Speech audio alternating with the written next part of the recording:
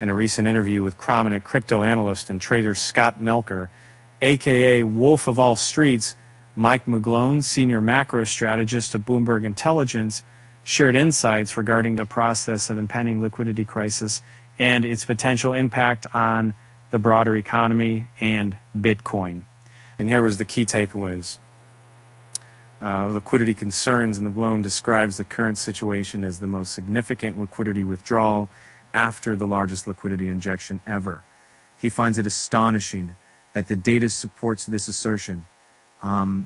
Federal Reserve's stance, McGlone anticipates that the Federal Reserve will maintain its hawkish stance throughout 2023 to counteract inflation. This approach is expected to adversely affect risk assets, including Bitcoin, leading to a potential decline in their value. And having that economic recession predictions. Many economists had initially forecasted that the U.S. would already be in a recession due to the Federal Reserve's aggressive rate hikes. However, McGlone notes that these predictions have been deferred to the end of the year. He further opines that the elevated interest rates will likely result in a decrease in bond yields and a downturn in the stock market. Drawing parallels with the 1920s, McGlone highlights instances when the U.S. introduced a vast liquidity supply, which in hindsight might have been excessive. He points out that despite the negative money supply and the negative year-over-year producer price index, the Federal Reserve continues to increase rates. This action is expected to have cascading effects on the broader economy. And just Bitcoin's trajectory.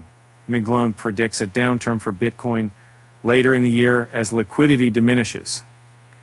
He identifies Bitcoin as a primary indicator of impending recessionary times, given its role as a significant liquidity pump indicator in the past decade. The overarching sentiment from McGlone's analysis is one of caution. He believes that the U.S. is on the brink of a recession driven by the Federal Reserve's policies and the subsequent liquidity crunch. And this economic downturn is expected to have ripple effects on various assets, including Bitcoin, which might experience a correction in its value. At the time of writing, Bitcoin's trading at around $20,907, down 1.02% in the past 24-hour period, and 11.67% in the past 7-day period.